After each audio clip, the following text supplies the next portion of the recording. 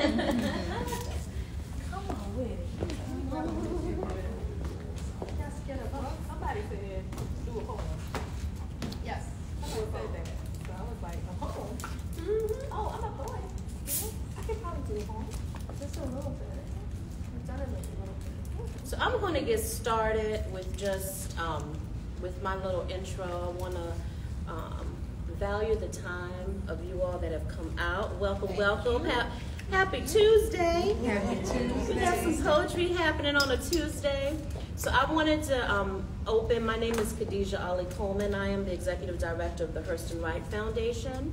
And in case you didn't know, the Hurston Wright Foundation's mission is to provide services, supports, and opportunities that mentor, recognize, and provide community for professional and aspiring Black writers. Workshops and classes are taught by award-winning authors serving emerging and mid-career adult writers. And that's fantastic. I've been with the Hurston Wright Foundation since December 2021.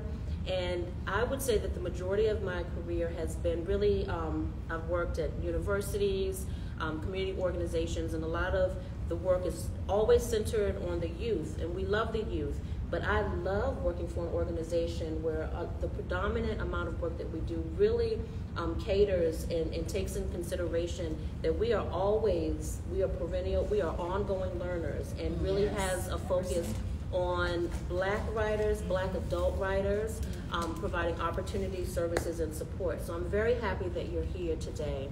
More than 1,000 Black writers have taken our classes since the first one in 1996, even though the organization was started in 1990, co-founded by writer Marita Golden and bibliophile Clyde McElveen, two DC based or natives. And I like to stress that I was born and raised, I was born in Washington, DC, raised in DC and surrounding areas.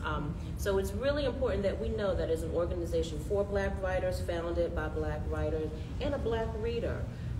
More than 1,000 Black writers have taken our classes, increasing the diversity in the cultural community as they have gone on to create books and careers as professors, local cultural workers, and national thought leaders.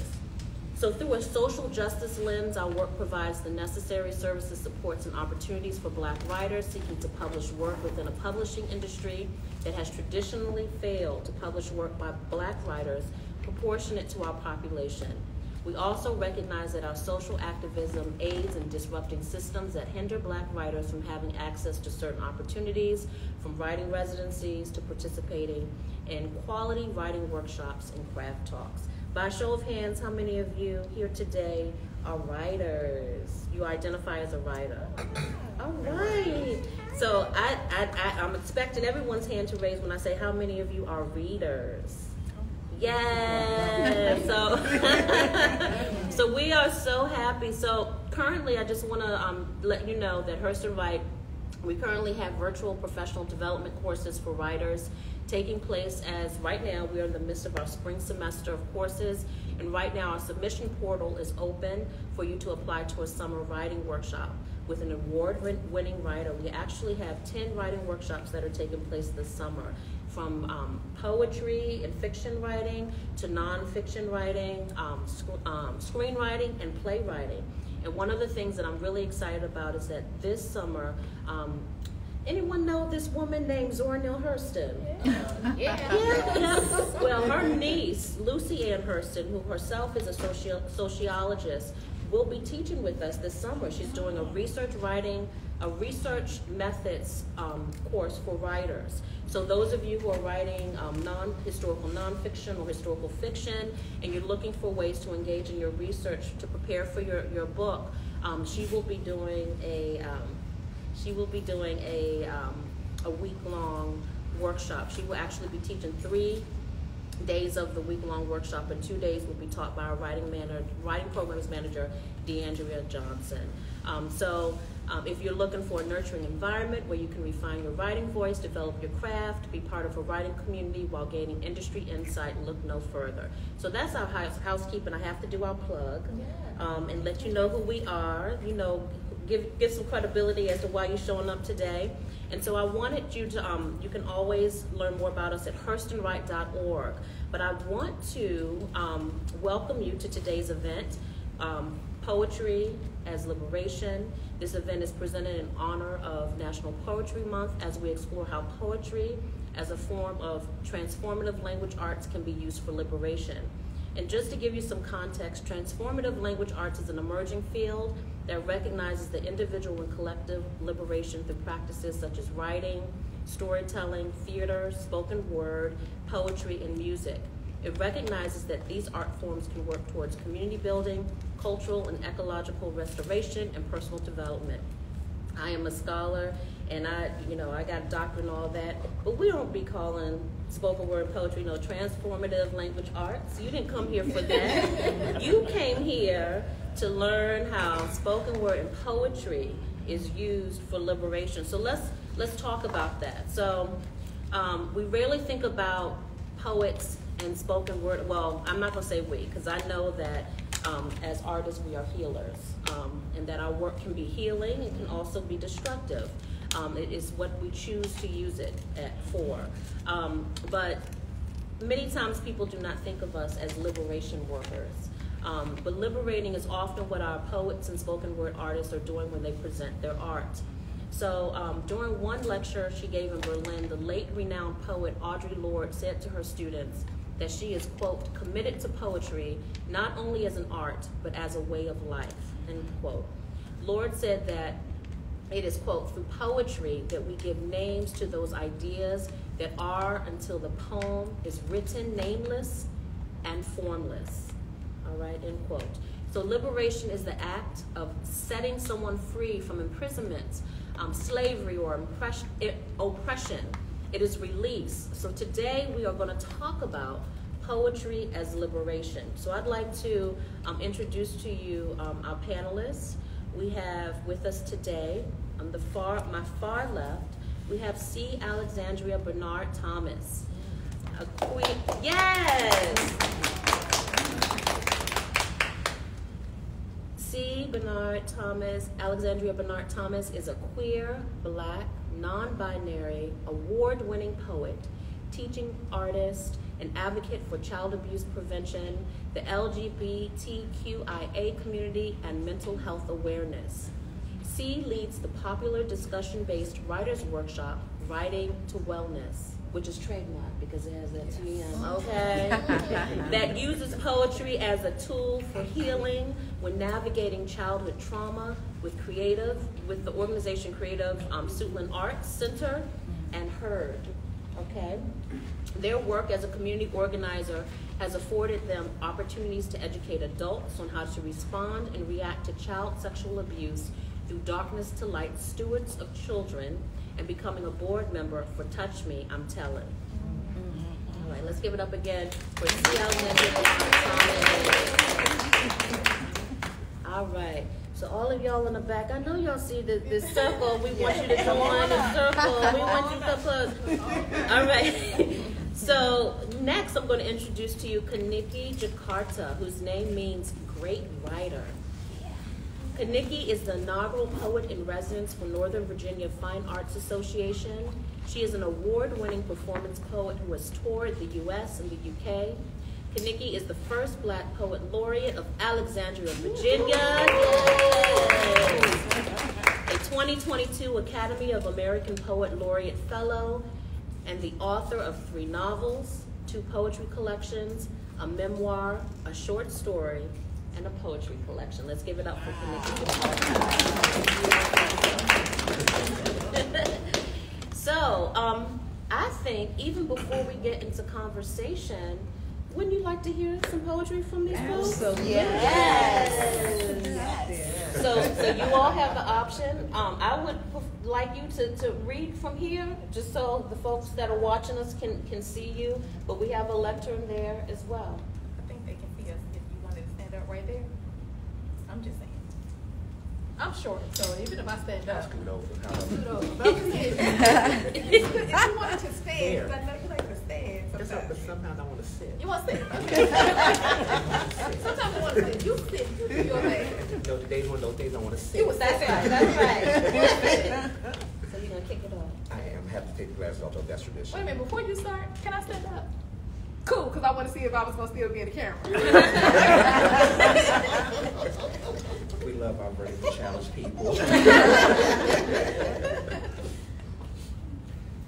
And let them know you are a son, God-born, center of the universe, put in place by the hands of the majestic blaze across the morning sky. You are the one, life everlasting, tracing clouds bright. Be it sunrise or sunset, silver linings bow to its maker. You exist to scorch the hearts of those who have tried to forget you. They know you, have called you names, tried turning you into dusk. They forget beauty comes in the morning. Light claims everything it touches. Rise always. Show them how you bend shadows into shapes. You are fearless, as powerful as rays of mother, as tough as the core of your father. Burn with the reminder that you are as bold as any inferno formed against you. Fire fights fire. Ignite with triumph the dawning of a new smile. You, the glowing gospel, leading flocks to the promised land. Little wonder. Anointed treasure. Kindling kindred, joy made melanin. Be great. And let them know you are a son, God-born, radiant and destined to be. Luminous child, darkness will not hold you. Thank you.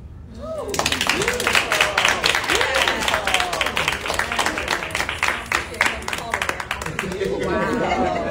But I'm going to stand up. The people can see me. Wait, let's make sure. Okay. When a toddler stands for the first time, an audience assembles, a cheering section emerges. Hope urges a first step. Hands reach towards her in case she needs help. We all know that she can do it. So we wait and we anticipate the steps she will take, the ones that will give her the cognizance and confidence to walk in her walk. And when she falls, she's met with applause, hands extended, encouraging her to begin again, telling her to begin again, because life is a walk, and we're all willing to talk her through it with a little bit of encouragement. But when an adult stands for the first time, an audience of naysayers assembles, no hands extended, only fingers pointed in the wrong direction. No compassion, no affection, but life is a walk. And some people are afraid to get lost in the steps of the past. See, sometimes we have to make our own paths. Nothing leading the way but determination and hope. Walking a tightrope of the unexpected. Swallowing rejections like a horse pill. But you can't stand still. Not if you want to live. Not if you're willing to make a life for a living. Not if you're willing to take a chance on yourself. See, sometimes you have to encourage yourself. See, sometimes there'll be no one there to help you but you. Sometimes you have to be your own leader, your own cheerleader, your own boss, whatever it costs. Sometimes you have to go broke to be enriched, to be whole, to mold yourself into yourself, and with God's help, anything, no, everything is possible.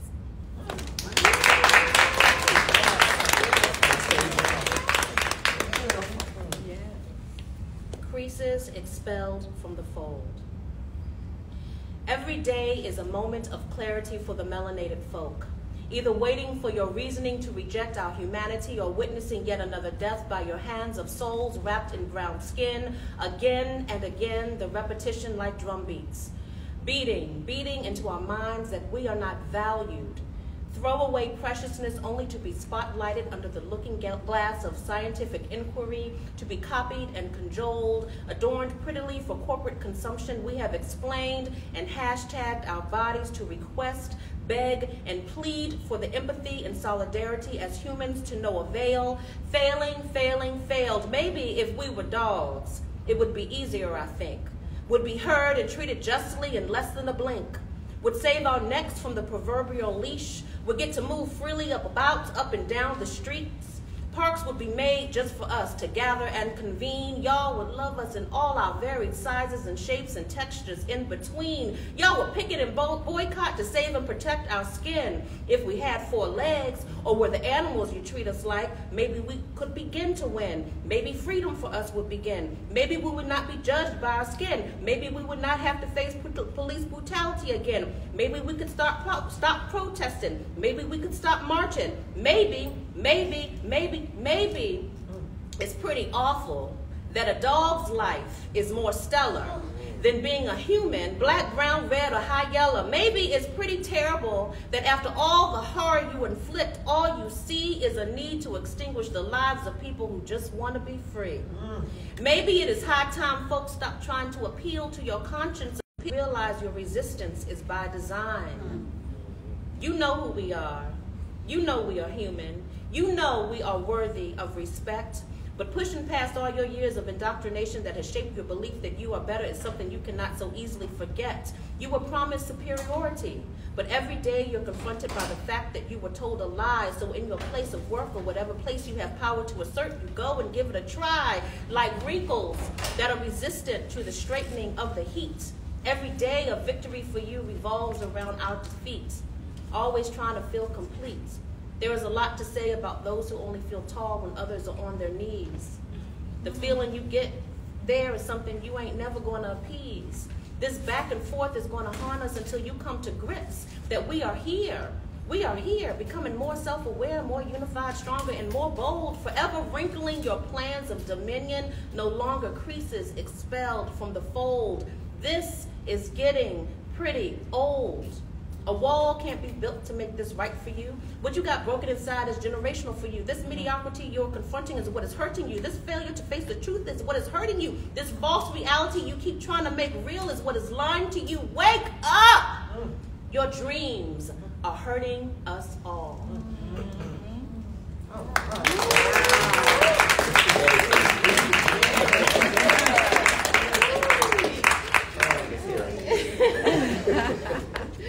So I have the privilege of being part of an arts group called Liberated Muse Arts Group, and I just want to give a shout out to one of my company members, Koli Aziza, who's in the audience today.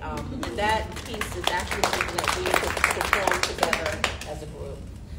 So I want to thank you all. Thank you for sharing and beginning this conversation when we talk about liberation, because I love the dynamic of all of our messages coming from these different angles, but really intersecting. And I would love to foresee Alexandria-Bernard to start with sharing what was this inspiration for the piece that you shared with us, and even when we begin to talk about this idea of liberation, what that means for you. The piece that I began off with is called An Amber in the Sky, a poem for Tezzy. Tezzy is a child, and I'm very good friends with his mother. He's a twin, and he's also autistic. I have a brother who is autistic. Tezzy is very, very smart. He is 13 years old, and this child can already type 200 words a minute. And yes, he types 200 words a minute at 13. Wow. And no mistakes. Wow. Straight A student, and he picks up everything like that. One day, I was over at their house. We were in the kitchen, and every time I went over to Jessica's house, we would always cook. So this one particular time, it was just Tezzy and I in the kitchen cooking. And he said he wanted a grilled cheese, and I said, well, do you know how to fix one? And he said, no. I said, well, guess what, I'm gonna show you, because you're old enough now to learn how to cook for yourself at a certain age. So, let's go ahead and cook you a little grilled cheese, but I'm gonna walk you through the steps, and you're gonna do it yourself, okay? And so I walked through the steps, he did it himself. I said, now make me one.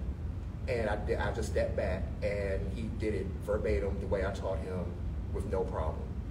And that moment, we bonded. So the following day, his mother called me, and she says, Tezzy said he was hungry.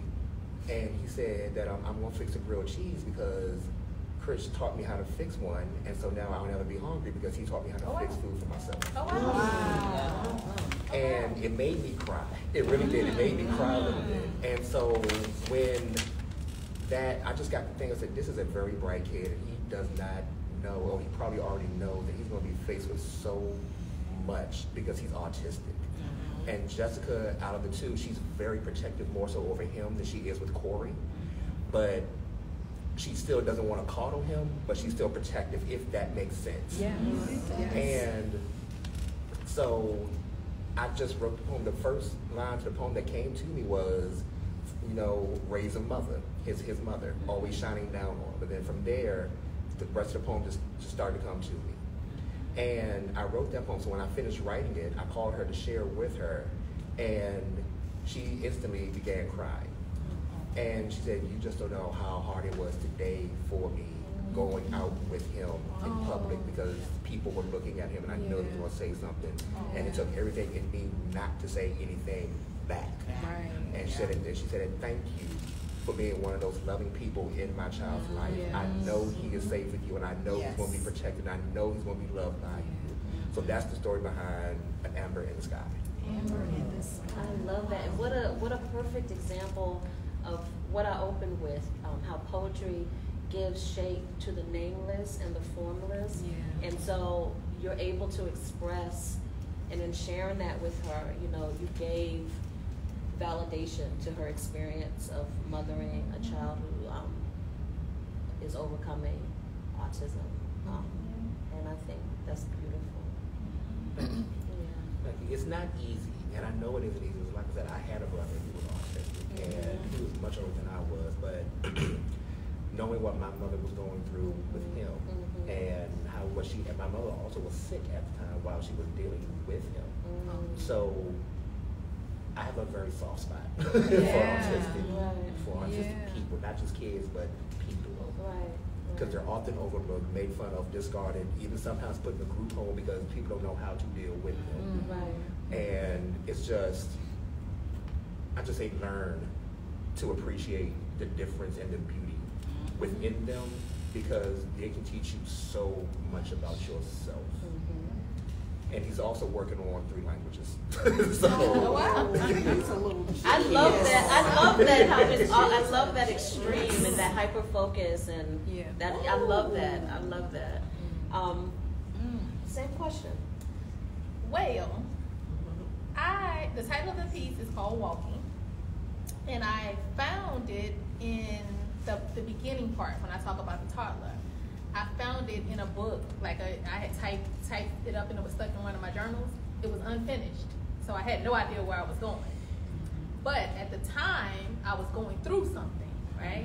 And I don't know if you've ever heard the saying, but let me just say from anybody here, the saying is, if you're going through hell, keep going, right? So at the time, I was going through some hell. So, and sometimes when you are in a situation where no one, you're looking for, as an adult, you're looking for someone to relate. Like when you're younger, you're more looking for like an ear, right? You know, the supportive, I'm calling my friends and I'm saying I'm going through this. When you are going through a hell, you want somebody that's already been through the hell to tell, so they are the example that you can make it through, right? And they can tell you what they went through and you're relating with that person. But sometimes there is no one, right? So that's why I said sometimes you have to encourage yourself, right? Sometimes there'll be no one to help you but you, right? Because like in life, right, you're not gonna always have someone to say this is the direction you need to go to. Sometimes you gotta make your own paths, right? And if you got a God, then you better pray. Because if you want to make life for a living, as I wrote in there, you want to make life for, because this life, if you haven't lived, if you're not living right now, you're just doing the same repetitive. I just made a post and said, it's your life. Are you the driver or the passenger? Right? So you really got to think about it. Are you living somebody else's dream, or are you trying to make your dream come true? Right? So if you're not living right, if not in your life, let this be your message for you. If you're doing something that you don't want to do, stop. Make a plan and get out and live your life, because you only got one. You only got one, and it belongs to you. So yeah, so that was and I called it walking because everybody got a different walk. You know, a life is a walk. So in your response, you informed us that the act of writing the poem was catharsis for you because you were going through something, but it also sounds like it was an element of the intent being to motivate other people once they hear you share it. And so my question is to both of you, do you write, where is the balance between writing for yourself and writing for your audience when we think of liberation? Is it, because when I think of liberation, and when I also think of writing for the audience, sometimes you can be so tethered to what you think people expect from you or want to hear that it's not really liberating because you're writing for other people, not yourself. So how do you find that balance between writing, as you shared, you're going through something, this helped you, but also knowing that this is something that your audience needs to hear? I will say I'm always writing for myself first. Okay, and I want you to speak louder so those watching can hear. I agree. I write first and foremost for myself, and then everyone else, it's a benefit for everyone else. And I say for myself because even with the poem I just shared, it still started with an emotion from within me, for me to make sense of something that I was feeling based off of what was shared with me and for what I experienced. That was a shared moment, yes, between his mother and I, but it was more so my emotion that fed that feeling for both of us. So I always start there. The balance, I would say, could come in because making sense of both sides and wanting to do both sides justice. And how can I take those words, those metaphors, those verbs, those similes, and actually bend both of those things and to take those emotions and manipulate them into what it is that we are both feeling. But I always start out for myself. Every writer, I think it's safe to say we always start for ourselves. It started with whatever we're feeling. It's never based off of what someone else feels, even though their feeling may have prompted it, but it's based off what it shook in us, what it stirred in us. And we have to take what we're feeling to make sense of it, and then they also get the benefit from it. I write for me, but it's not for me, if that makes sense. Break it down. Okay, so I'll give you an example. I wrote a poem. I was contracted to write a poem about HIV. And I wrote a poem from a perspective of a woman who was born with it, right? Like she got it because her mother had it, whatever. So I'm thinking I'm writing a fiction piece. And after everybody left, this young lady comes to me and says, that's my story. So you were channeling. Right? So what I have learned in all of these years of writing poetry, I've been performing poetry. I performed poetry when I was a little girl, but then I started again in 2020. So, and I'm 14 years old. So I have learned from experience that even my experience is not my own, right? So I'm gonna, when I'm performing a piece or writing for me, right? Writing for me, but when I perform it, so it's for somebody else, right? Because my gift is not for me, it's for everyone else, right? Now, the liberation of it all is about talking about it, because don't you feel better when you talk about it? If you got somebody, right? So it's just like that with poetry. When you're up there and you're releasing it, some poems that you write, you don't have to do them anymore, right? Because I have some poems I wrote about him. I love him. He don't love me. I don't love him enough, right? So I don't have to do that poem anymore, right? So it's over. It's over, right? It's in the book, though. It's in the book. But it's over, right? You see the faces of So the liberation part is getting it up and out, right? Sometimes you want to write to inspire. Now, however, there is a balance for me because I've been being poet laureate. Then you get contracted, so you have to do poems. Since you're not writing from you, you're writing for a particular something, right? You're writing from some history, and you're contracted to do things, right? So it might not be my feeling, but it's the history, which is for me because I learned it, and then for everybody else because I'm teaching. Gotcha. Yeah.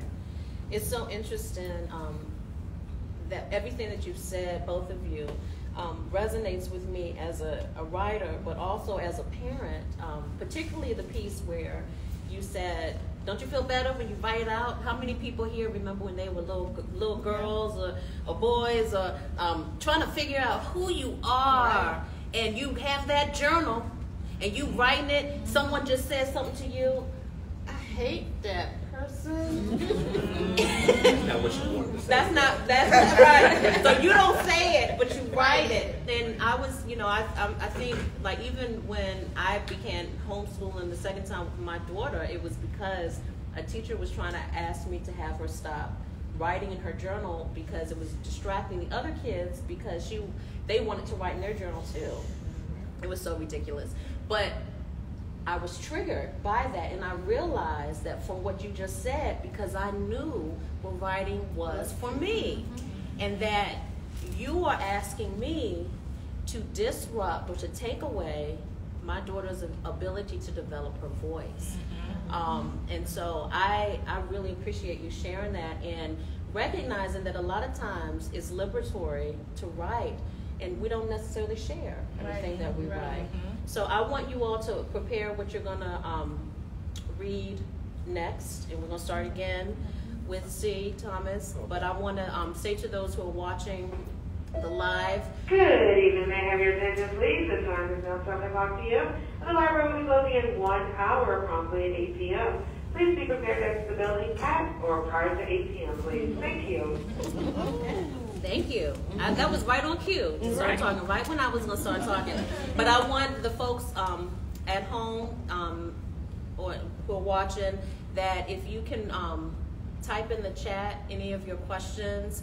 We're going to, after our guests, after we read a second piece, we're going to open it up for you all to ask us questions. And I'm going to ask our events. Let's give it up for our program and events coordinator, Molly Rufus.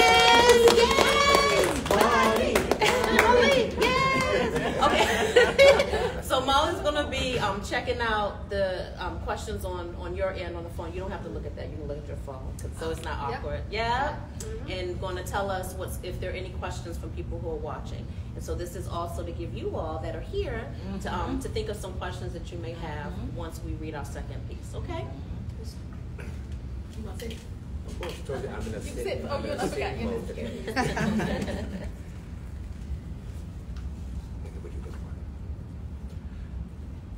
My reflection told me I'd given up on what's important. Was concerned of no sign of belief in self. Said I dreamt in sorrow, no longer in hope. Colored with hate, chasing away the true blue of my beating heart. My reflection told me I accepted being lackluster over the greatness worn to me. No sound in those beautiful brown eyes. They used to sing songs over Captain Crunch and Saturday morning cartoons. A faded smile when greeting the sun. No shine, just a dim clicking of teeth. A low glow, radiant tone when speaking. Why have I settled? Forgotten who I am. Accepted tragedy over triumph. Chris, you are a gift from God. From conception, this was spoken over you.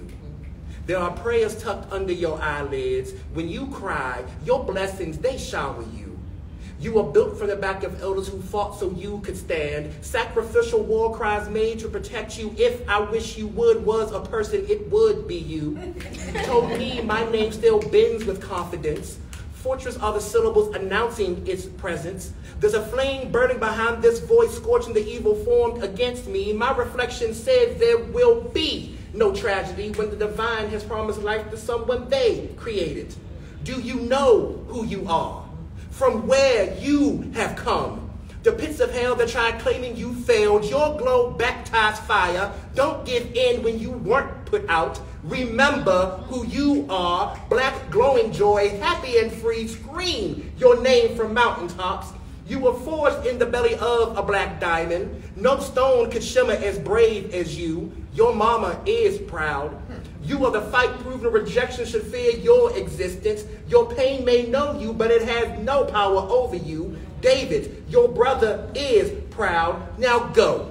Plant your feet, chest out, shoulders back, head held high, and smile till your shine meets the sun. Remember who you are. You are graceful, you are bold, you are color, you are magic, you are sound, you are hope, you are the ancestors' promise, you are Margaret's fifth creation seed, Alexandria-Bernard Thomas. Remember who you are and don't you ever, ever forget it.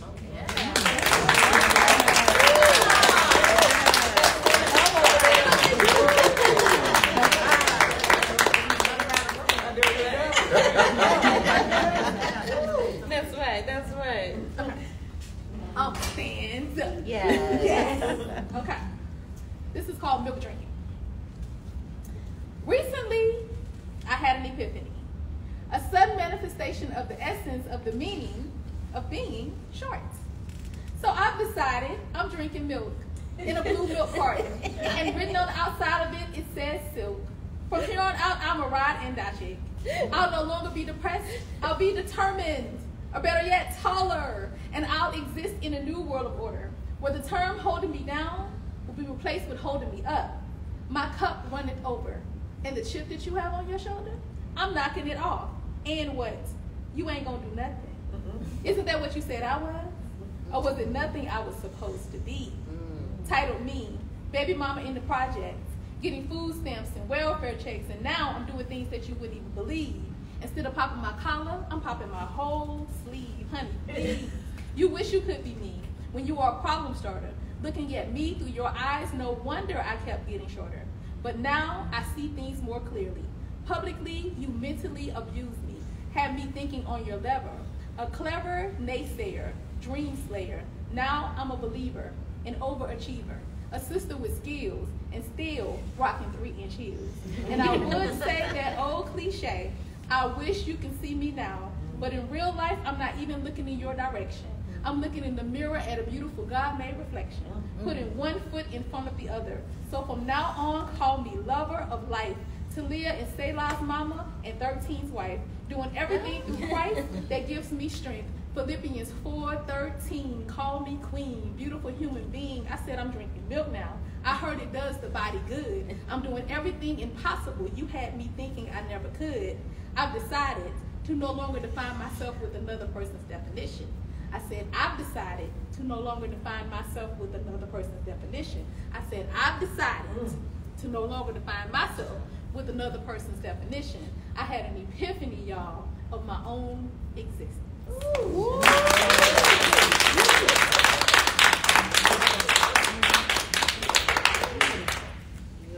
I wanted to read that, right? Because I kind of know it.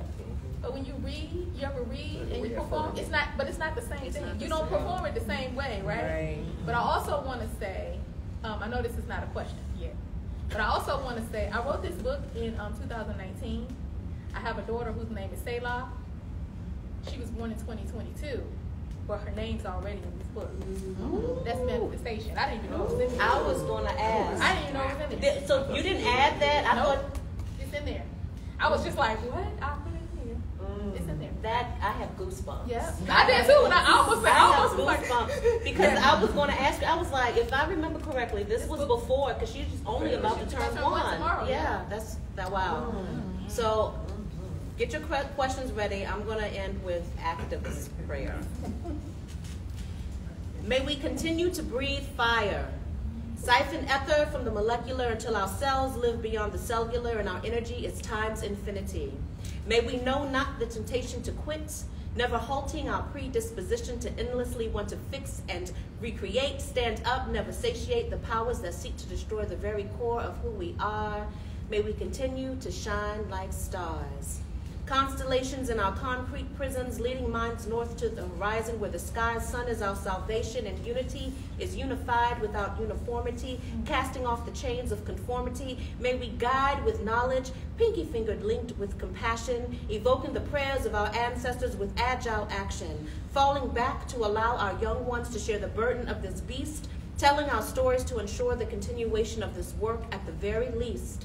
May we continue to breathe fire. May we continue to bring fire. May we continue to be fire. Blazing bright to burn down what is unjust. Becoming the flame is a must. Burn, baby. Burn, baby. Burn, baby, burn. May your light never extinguish.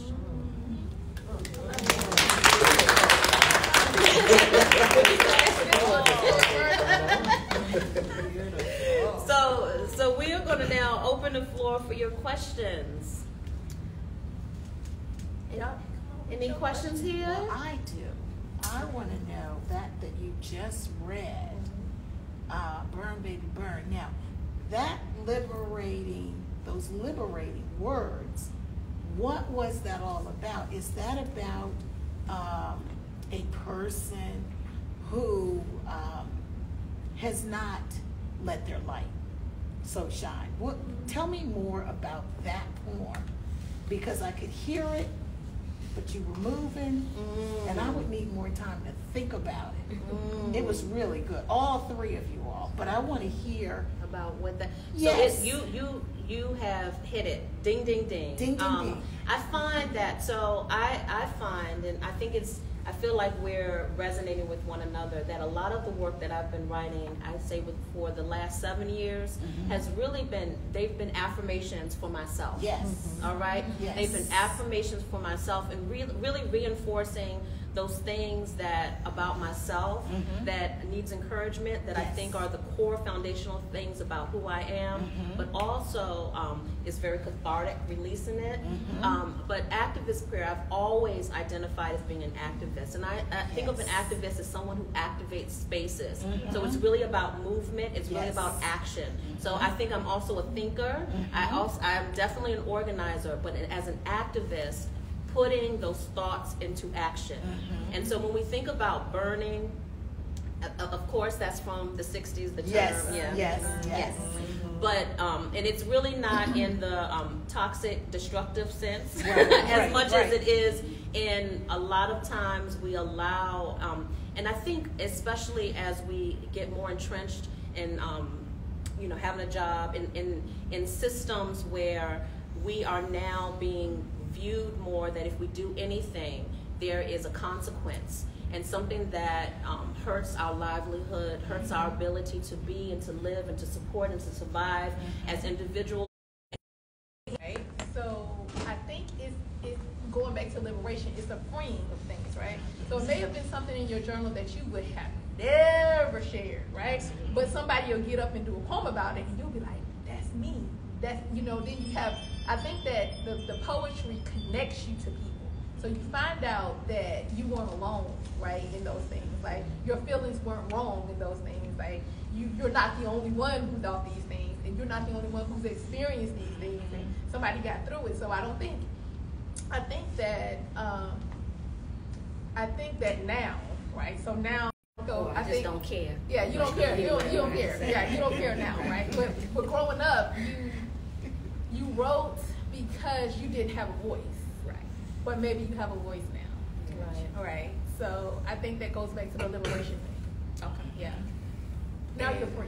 Yeah. And and for me, I started writing when I was 13 years old to make sense of everything that I was going through as a child. Right. And poetry, for me, was the very first thing that listened. It was the first thing that heard me. It was the first thing that I was able to really pour me into. And I dare to say it was the first time I ever learned how to talk. Yeah. It was the very first time I learned how to walk and how to actually stand up for myself. It was all those things for me. Everything else was dress rehearsal until poetry came into my life. Poetry style. beautiful. They just give my name. That used to be their name first. Yeah, poetry style. And we have a saying in the poetry community, writing saved our lives. And there's a quote that I know I am going to butcher it, but when a poet is on stage and they pull back their scars, we wound ourselves to heal everyone else.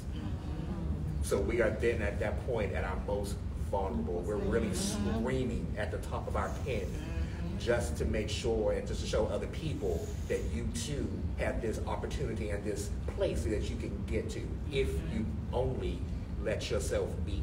No matter how evasive it may be, no matter if anyone points a finger, no matter if anyone doesn't believe in you, no matter what. Right. That's your work. That is you on paper. and it's your heartbeat, it's the blood flowing through your veins, it's your footstep, it's you waking up in the morning putting a foot to the floor. That is you. So no matter if someone read it or not, good for them. They read it, so now they know how you felt. Then now what? Right. Now you have something else you can write about, because guess what? That chapter's closed. You already know it's already out in the open. Let's move to the next chapter.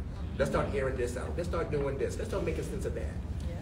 Yeah. That's what that moment should be. That's the liberating moment right there. Well said. I just want to know if you guys still have complication with writer's block, and do you have different techniques to get past those points to conclude your writing? I personally don't believe in writer's block. I believe that when you hit that point in your life when you can't write anything, there's something new inside of you that's want to come out, but you're not ready for it yet, because you have to learn lessons. You have something that you have to gain through life before that piece of work comes out of you. And I'm not a fan of producing poem after poem after poem after poem after poem, because it may just be trash. And are you? But I mean that in a very humble kind of way, because I don't look at my work as a trend. My work is a healing mechanism. It's a beacon, and I don't want to kill the battery. You're talking about like just producing, right, instead of investing that heart and spirit. Gotcha. And so no, I don't believe in the writer's block. I believe in the pause that you have to take as a person, but I don't believe in the writer's block. Yeah, because I get those moments where sometimes I think of a subject matter and then I start writing on that subject matter, but then I get that little block in there, and that subject goes away for a moment and it doesn't come back to me until maybe like weeks later. Right. And I'm like, okay, this is coming back now, I can connect the pieces. So I think it's sort of right along that line for what you're stating, you stated earlier. Can I give you one of the things that I would tell clients when I used to do creativity coaching, and it was always writers, is that a lot of times as writers, we become very meticulous with what we want to come out. So while we're writing, we're also editing and proofing, and that really halts the creative process. And so even as you say, you're writing and it's not coming, because you're probably expecting a full sentence with commas, periods, and punctuation. What I encourage folks to do is to really look at writing as literally, and it's what is it, The Artist's Way by Julia Cameron. In her book, she talks about morning papers and just really doing a word vomit, just letting things come out, and not really being critical on how it's coming out. And I think you'll start to see what some of the trends are. You'll start to notice what time during the day that you're ebbing and flowing, really. And looking at your writing process is a very organic extension of who you are. So there's really no formula. How you write, what you write about is not going to be the same about what any of us write about. And I think a lot of times we have this criteria or this belief that things are supposed to be neat or easy or look a certain way, or sound like a certain person. And a lot of the things that we see in a polished and finished book is definitely not how it began most times. And so you have to give yourself grace in recognizing that if you are writing, even if it lacks punctuation, even if it's not really clear, right? I'm not finished. Yeah. I'm finished. My daddy said that if you have writer's block, then you need to live more and read more, because you have written everything that you have learned and you have written everything that you have experienced. So get out in the world and do it. If that does not work, I have a workshop that I do. Yes, called Write Like a Woman. That's right. So the next one is May the 6th. If you're interested, I take a sliding scale donation. It is May the 6th. I love it. Alexandria. It is amazing. This is year 8, and all y'all been missing. Yes. But look. You're at this location? No. Alexandria, but I'll give you the information. She's going to give all of her information. One of the things that I don't think we shared at all in our illustrious bios, we didn't share that Okay. all of us really have been, we do so many things, but also have been part of this really rich cultural spoken word community that exists in the DC metro area.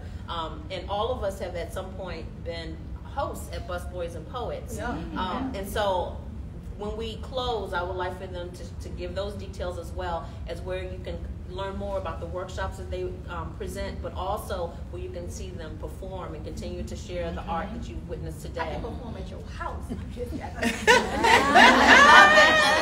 No. Were there any questions online? Nope. Absolutely Everyone loves not. it though.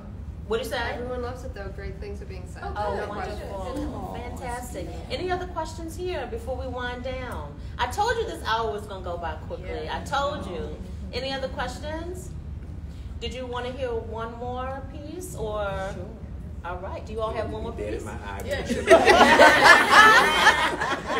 You know, I came late. So I need to get as much as I can. You like, Yeah. On start. Okay. Why change? There we go. What do I perform now? Okay. Do you want us to start? One of us to start? Okay. Yes. What's your name? Jennifer. Jennifer. This poem is for you and everybody else who lives. It's called Patience. Patience. Poets. Patience. Poets. Dear poet, when things aren't right and you can't write, hold on tight to your poet title, knowing that writing will return in time. When you cleared your mind, poetry will be near. Poetry is not impatient when you've lost your patience or become a patient. When there is a weight on you, poetry will wait for you. Like children waits on parents. When it is a parent that you need to step away to regroup, poetry will wait for you. Like a groom waits for his bride, take it all in stride. Poetry will sit in a period of delay. So even if you do not write today, poetry will wait and wait and wait while you're starting a family, starting a new job, when life is hectic, when life is hard, brokenheartedness to getting over this. Poetry will wait for you. For goodness sake, while you're asleep or awake, when you've had all you can take, poetry will wait like a hopeful romantic. When you're at ease or panic, when you're taking care of yourself, when you're caring for someone else, poetry will never give up on you. So hold all this to be true. You are the best thing that happened to poetry. No matter how long it has been, you will still be a poet as soon as you pick up your pen.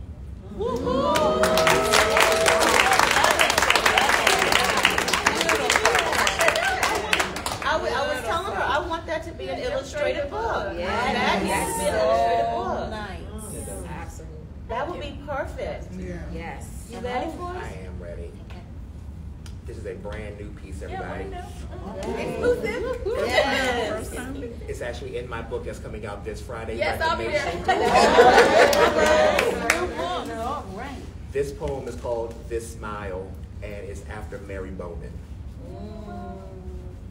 This smile right here ain't no accident. On purpose, it's this smile. Intentional, charismatic, focused, this smile is sexy. Bare feet rooted in soil, ready for the world is this smile. Ancestors rejoicing, wildest dreams coming true, this smile is everlasting. This smile has a past, but is present with the future. This smile exists. Be determined, said this smile. Ain't nobody got nothing on you. Fervent is this smile. Yes, mix cunty hunty work. This smile. All I see for me is better days. Shouts this smile. This smile is affirmation. And I know you love this smile, not as much as me. This smile is confident. Learn to let go.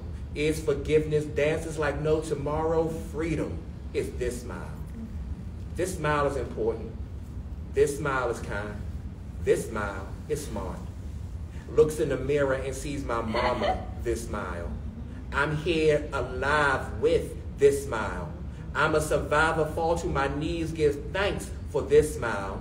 Never giving up this smile. Unapologetic is this smile. Never turn its back, looks forward with this smile. Grateful, grateful, grateful is this smile. I cried with this smile. Became one with this smile. Stop pretending to smile with this smile. I fought for this smile. Y'all, I love this smile.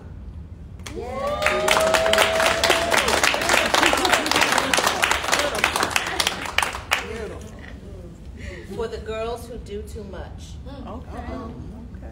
who check on folks, who hold space for others, love easily, express freely, hurt harder, fall quietly, weep softly. May you wrap your wonder around yourself. Breathe in your beauty when others spill their attention on those less deserving. May you caress your own sensitive soul by remembering to tend to your blooming magic and always adorning your spirit with kind words and reminding your heart each day that you matter. Yes. You matter. You matter.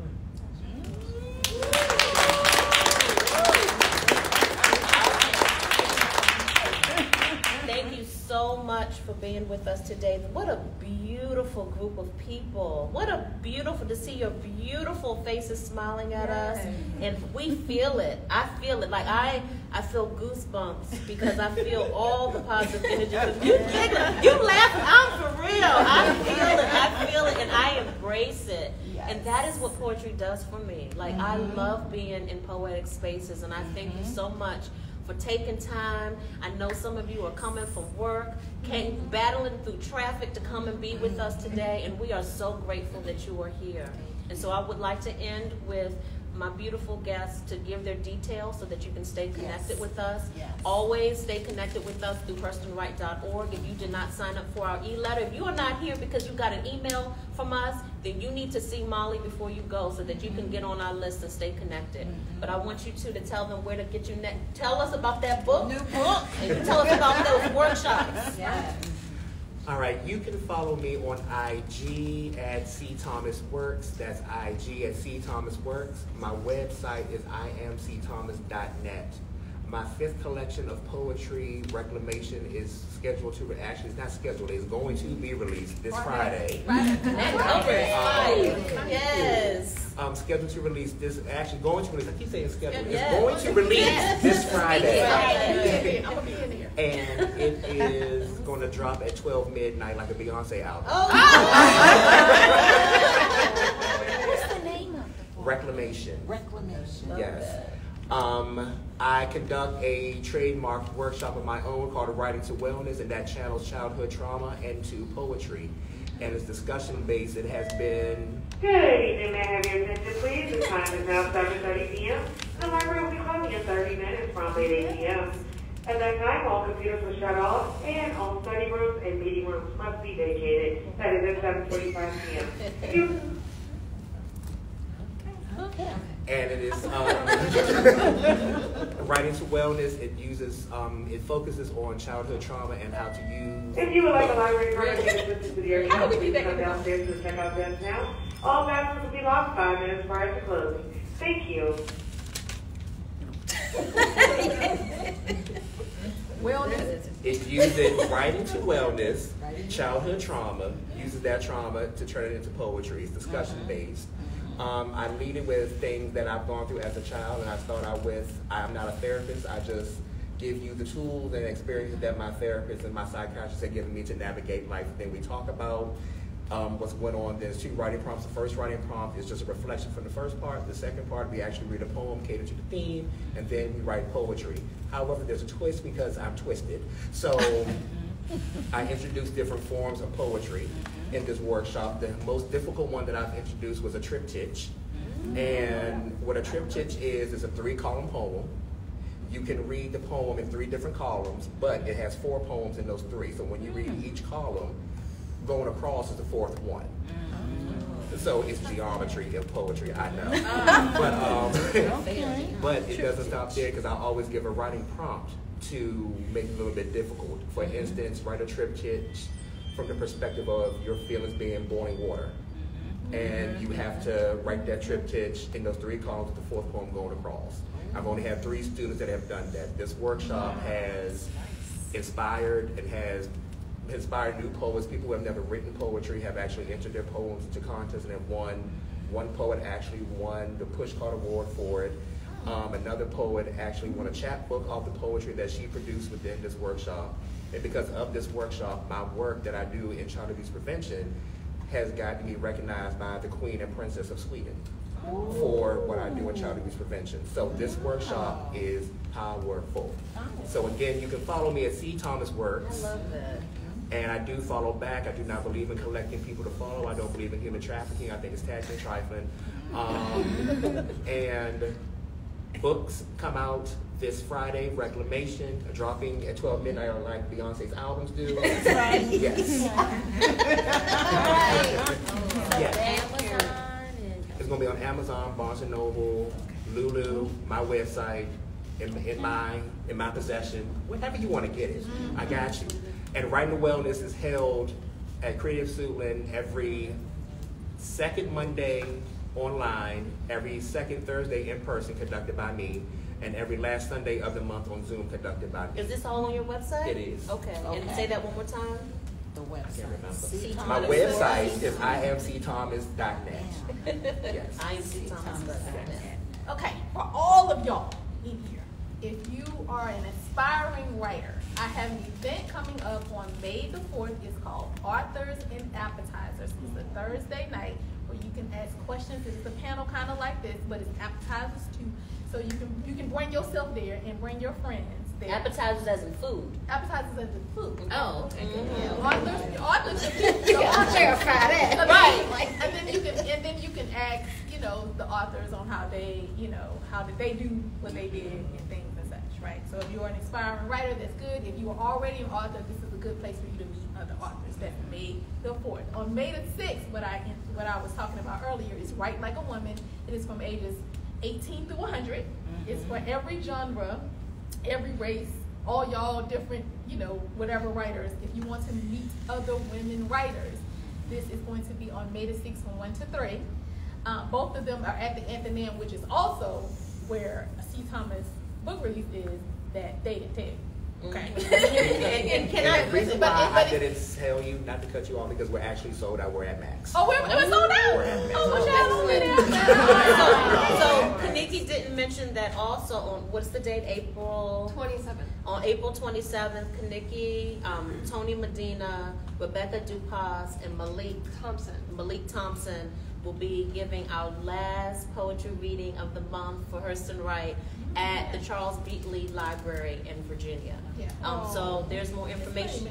There's more information if you visit us at hurstonwright.org on the remaining National Poetry Month events that we have, in addition to our last 2 classes that you can sign up for our spring semester. You can learn more about me and Liberated Muse at liberatedmuse.com and Khadijah Ali-Coleman.com. Doctor. For any